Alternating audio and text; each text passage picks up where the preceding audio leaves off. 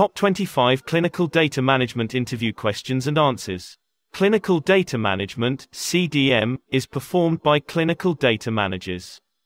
They conduct clinical research that results in high-quality, statistically sound data and reliable clinical trials. The primary role of clinical data managers is to ascertain that the collection, availability, and integration of data are of acceptable cost and quality. Clinical data management has massive career development, and the people in this position experience tremendous career development. You should aspire for this position and experience the advantages of this massive career development. Here are clinical data management interview questions and answers you need to practice in order to pass your next interview. 1. What is meant by masking or blinding?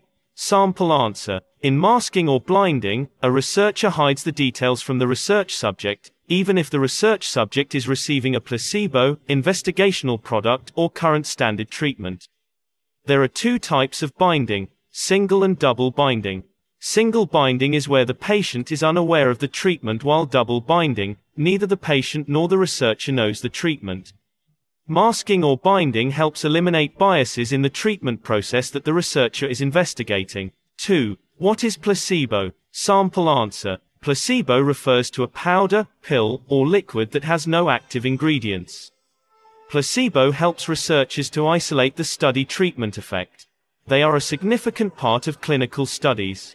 They give researchers a comparison point for new therapies to prove if they are effective and safe. Additionally, they provide the clinical data managers with the evidence they need to use to regulatory bodies to approve a new drug. 3. What is a patient file? What information does it contain? Sample answer. A patient's file contains the medical and treatment history of the patient and demographic data. It can also have paper records or a combination of both computer and paper records. The patient file is significant for the continuity care for the patients. It's also essential for defending a complaint or clinical negligence claim. 4. Define the different phases of clinical trials. There are 4 major clinical trial phases and include: Phase 1, human pharmacology trials. Phase 2, therapeutic exploratory trials. Phase 3, therapeutic confirmatory trials. Phase 4, post-marketing surveillance trials. Phase 1 trials take 1 or more years and tests 1 or more combinations of objectives. It also includes MAD, SAD, and food effect studies. Phase 2 trials last for 1 or 2 years and test the effective dose and the dosing regimen. Phase 3 trials range from 3 to 5 years and are called randomized, controlled, and multi-center trials and are significant for the approval of drugs. Phase 4 trials are those that the regulatory authorities require the manufacturer to take for competitiveness. 5. What are orphan trials? Sample answer. Orphan trials are tests that the clinical manager performs on drugs designed to treat diseases that affect less than 200,000 people. They carry out the test on a small number of extremely sick people and see if the drugs work immediately. 6. What is bioequivalence? Sample answer. Bioequivalence is where the clinical manager evaluates the anticipated in vivo biological equivalence of 2 proprietary preparation of drugs. 2 drugs are bioequivalent if they are for the same intent and purpose. Bioequivalence is very significant in the development of pharmaceuticals. It matches the set standards to ensure the therapeutic performance of the drug that has undergone several processes from manufacturing until it reached the market is good. 7. What causes the different phases of trials to fail? Sample answer. Phase 1 trial fails when the preclinical model isn't equivalent to human behavior, or there is insufficient preclinical data or extra toxic drug in humans. It can also fail when there is a shift in drug formulation from preclinical testing to clinical testing. Phase 2 and 3 trial fails due to drug interaction, drug-disease interaction, economic, infrequent ADRs and insufficient effectiveness. 8. What does the Declaration of Helsinki state? Sample answer. The Helsinki Declaration describes the rules for research, clinical care, and non-therapeutic research. The rules are that risk should never outdo benefits. Only medically scientifically qualified individuals should conduct research. Researchers should base research on human beings on the results from animal and laboratory experiments. Independent committee should review research protocols before initiation. 9. What are the objectives of IC? Sample answer. The primary goal of IC is to give recommendations on various ways to attain greater harmonization in the application and interpretation of technical guidelines and requirements for product registration. It aims at reducing the need to duplicate the tests conducted during the research and development of new medicines. 10. What are the participants of pharmacovigilance? Sample answer. The participants include patients, doctors, nurses, pharmaceutical companies, and importing and distributing companies. The patients are the core consumers of the medicine. Doctors, nurses, and other healthcare practitioners are responsible for monitoring the safety standards of the medicines. 11. What is the importance of pharmacovigilance? Sample answer. Pharmacovigilance is important in limiting the illegal sale of medicines and drugs of abuse over the internet. It also curbs increased self-medication, and increased use of traditional medication outside the borders of traditional practices use. Besides, pharmacovigilance reduces the increased use of different system medications with the potential for drug interaction. 12. What is IB? Sample answer. The investigator brochure, IB, is a primary document which the clinical manager needs for clinical trials concerning FDA regulations. IB contains the formulation and description of the drug substance, summary of the toxicological and pharmacological effects, summary of information relating to its safety and effectiveness in humans, describes the adverse reaction and possible risks a patient should expect and the investigator's precautions. 13. What is protocol document? Sample answer. A protocol document defines the objectives, methodology, design, statistical considerations, and clinical trial organization. It permits researchers at multiple locations to research in the same manner to allow a combination of their data as if they did the study in the same location. Moreover, the protocol document gives the research administrators and the local researchers a common reference document for their roles during the trial. 14. What is an audit trail? Sample answer. The audit trail refers to the data that shows the study was carried out following the accepted protocols. It mentions who, why, and when the changes in the data take place. It can also be referred to as documentation that permits the reconstruction of the course of events, according to the Society for Clinical Data Management (SCDM). Audit trails are vital in ensuring visibility in developing a system to an accurate review of the historical security and ensures the information is secure and can't get in the hands of unauthorized personnel. 15. Describe the process of discrepancy resolution. Sample answer. The discrepancy management team resolves the discrepancy resolution using data clarification form, CDF, or the data query form, DQF. The team generates DCF and sends it to the site investigator for clarification. The investigator receives the corrected values as a response to the CDF and updates them in the database. Lastly, the investigator locks the database to prevent further unauthorized modifications after he has cross-checked the data for errors.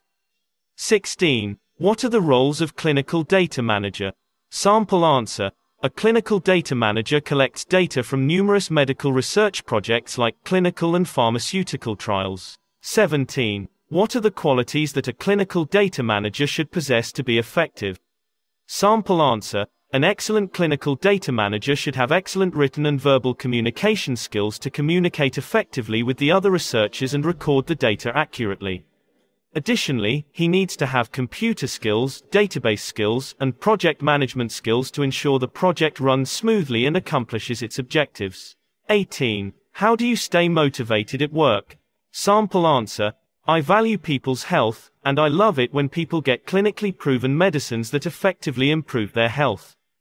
Clinical data management is a very significant phase in clinical research and results in high-quality, statistical, sound data that is reliable from clinical trials. I get motivated to work hard to reduce the time from drug development to marketing to ensure those ailing can get the medications on time.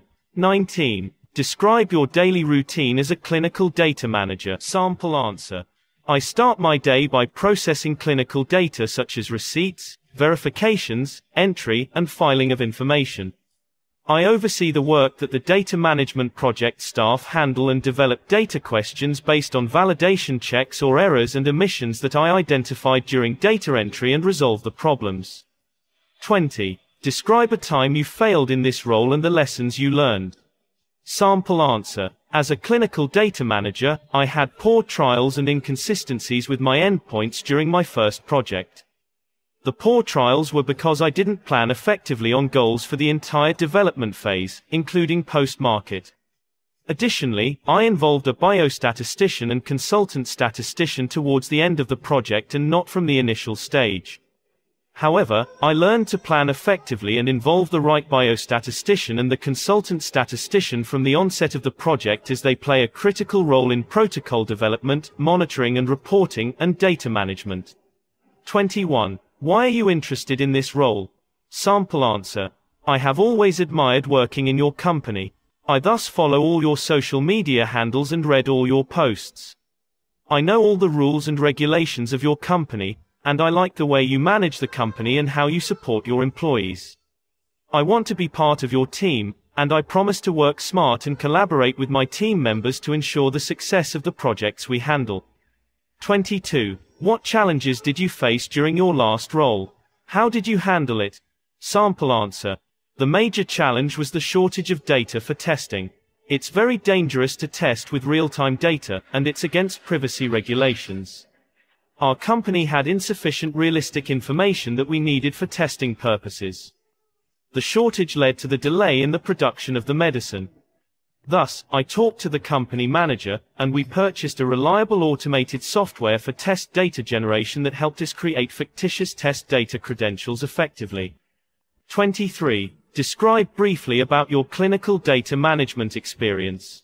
Sample answer. I have over 15 years of experience as a clinical data manager. I started working as a clinical manager in a hospital in town where I worked for 6 years. Then got a transfer to work in their new branch in a new town.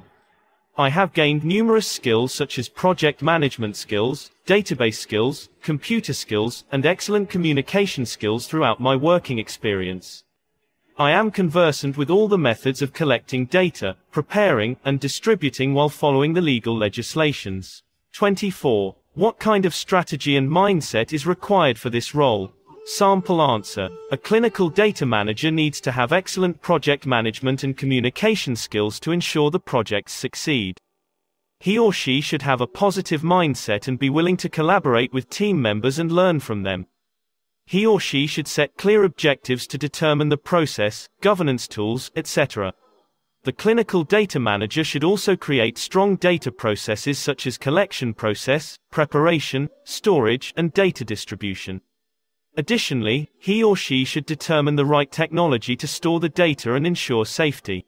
25. What is the biggest challenge you foresee in this job? Sample answer. The biggest challenge is usually a lack of cooperation from team members, which can cause a testing project to fail.